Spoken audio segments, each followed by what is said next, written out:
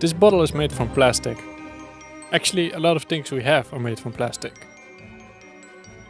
It's used everywhere, but it also ends up everywhere, damaging our planet. Which is weird. It's a precious material laying around everywhere, for free. We could also turn this waste into something new. Unfortunately, we haven't got the machines to do this ourselves. They're only for the big boys. So we develop machines that enable everyone to work with plastic and start their own little factory. Waste is shredded in small flakes, which will be used to create something new.